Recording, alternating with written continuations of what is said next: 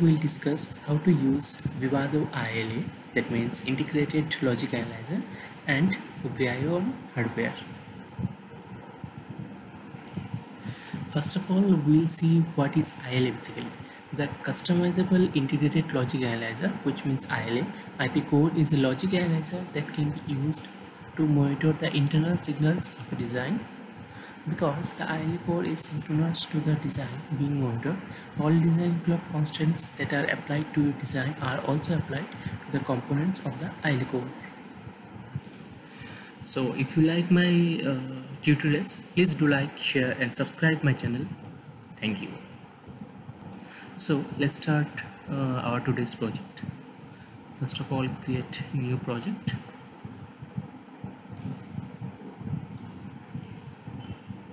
We'll give it a name ILA. We'll just skip those steps. We'll select board as we are using this ZYNQ board. We'll select this, finish.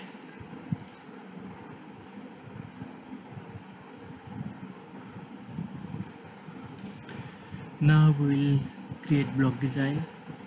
We'll give it ILA underscore PD.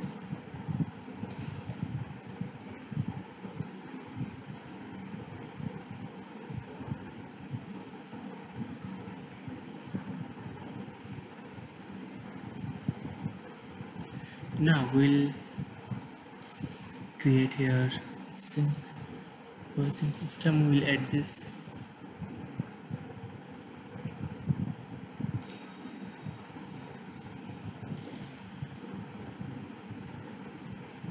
Now we'll see the clock configuration.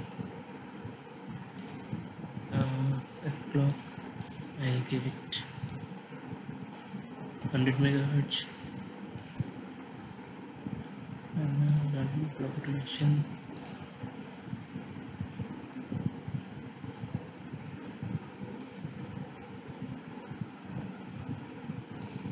Okay, first of all we'll add ILA block.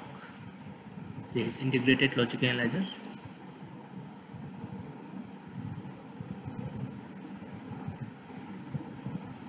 Okay, we'll add view virtual input output.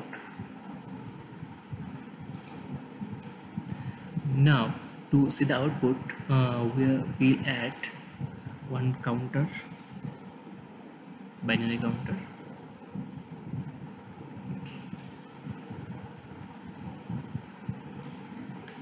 Now we'll add the clocks.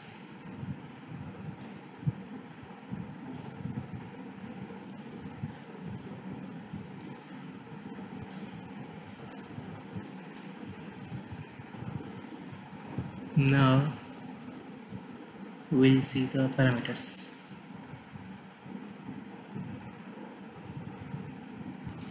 Now as I will change this monitor type as native instead of XI. Then in probe in the one I'll make it 32 bits and make it OK. Then in the VIO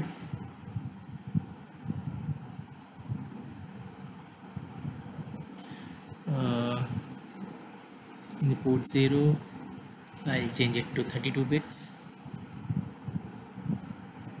And output ports we left it as it is, as we are only taking the counter numbers in the input ports. Okay, and in the configuration, counter configuration, we'll make it 32 bits. Control will enable the clock enable, so that in terms of clock it will change the counter values. Go. And this take away. না এখন খাবো না counter value change হলে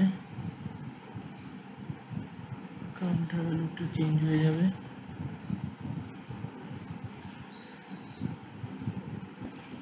Okay, now we'll click OK. Now we'll add all the clock probes. Now we'll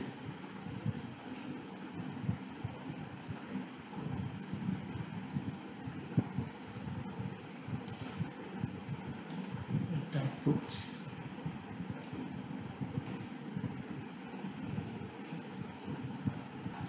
Now we'll connect this clock enable to this probe out, and we'll add one slice.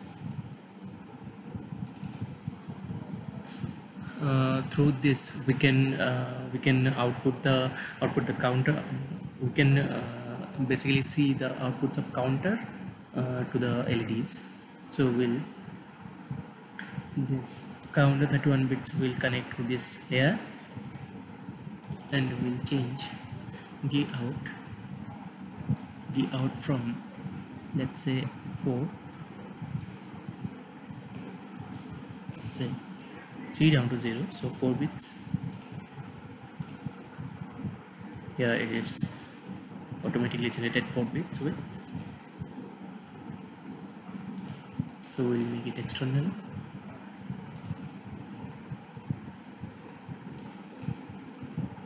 So originate the layout. This is the total block diagram. Now we'll validate the design. Now like we can see the validation has been successfully completed. Now the time has come to go to the board. We'll have to arrange the pins where this output will be generated. For that, first of all, we will run the synthesis. Okay, we'll go to source, then we'll have to generate output products.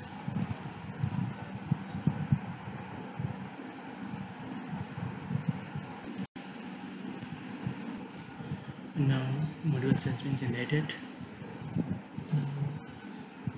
We'll create virtual wrapper.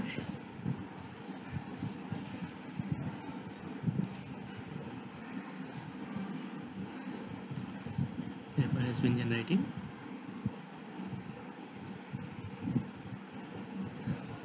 Now we'll run the implementation. Okay, so okay.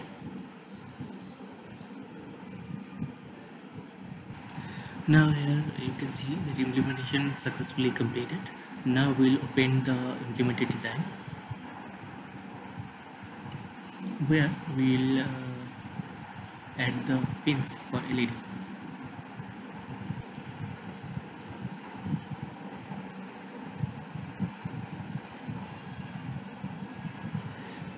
Now here you can see that pins are there. So here it is showing default LVC MOS. We'll have to make them LVC MOS 3.3 volt. Then here are the output ports. So we'll put by default something has been implemented there, but we'll change according to our board. Here we can see this is the ZYNQ board. This is the ZYNQ board.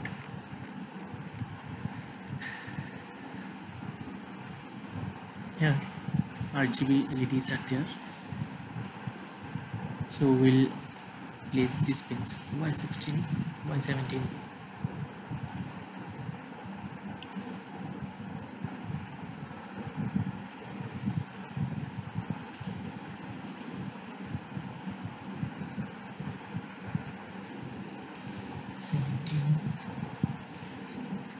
Then R14, W14.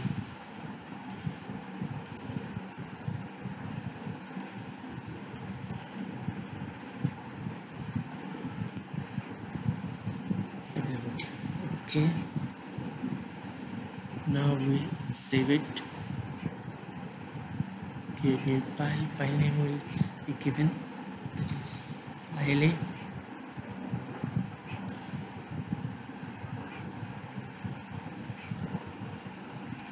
Now after setting the LED pins, now we'll go to generation of bit stream. We'll click there, so it will, so here it is showing the close design. This is design is out of date because we have changed the values. We close the design, and now synthesis of design is going on. Now we'll open the hardware manager, open target, auto connect. Now we'll go to the simulation behavior simulation settings. We'll select this Vivado limiter Verilog ILA. This is the ILA block diagram wrapper. We'll apply it and make it OK. Now we'll click and run behavioral simulation.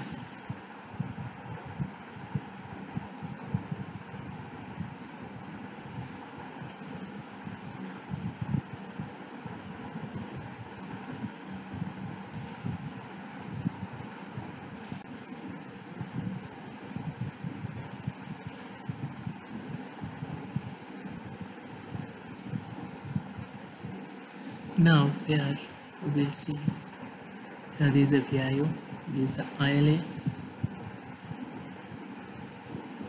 So we'll add to wave window. Now we'll see it has been added and the clock. Now as we can see that our this clock is in hybrid state and the output is 0. So we'll make the clock, fourth clock, we'll give it leading value, this positive edge 1, negative edge will provide 0, and it is 15 and 50% 20 cycle, 100 nanosecond of period. We'll click OK. Then we'll use the timeline for 1 second. We'll run it.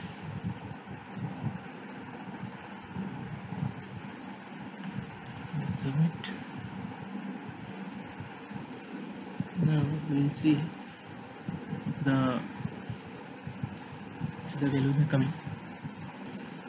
Let's zoom it. So we'll just expand it. Now we'll see data are coming.